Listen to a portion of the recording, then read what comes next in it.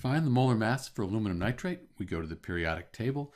Aluminum is 26.98 grams per mole, plus, put a parentheses here, nitrogen 14.01 plus 2 times the oxygen. Oxygen is 16.00, so 2 times that. We'll put 32.00 here. And we multiply all of this by 3. This 3 applies to everything here, so by 3.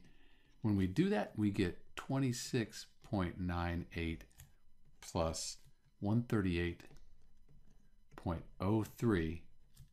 And then our final answer would be 165.01. And make sure you have the units grams per mole. And that's the molar mass for AlNO2 3.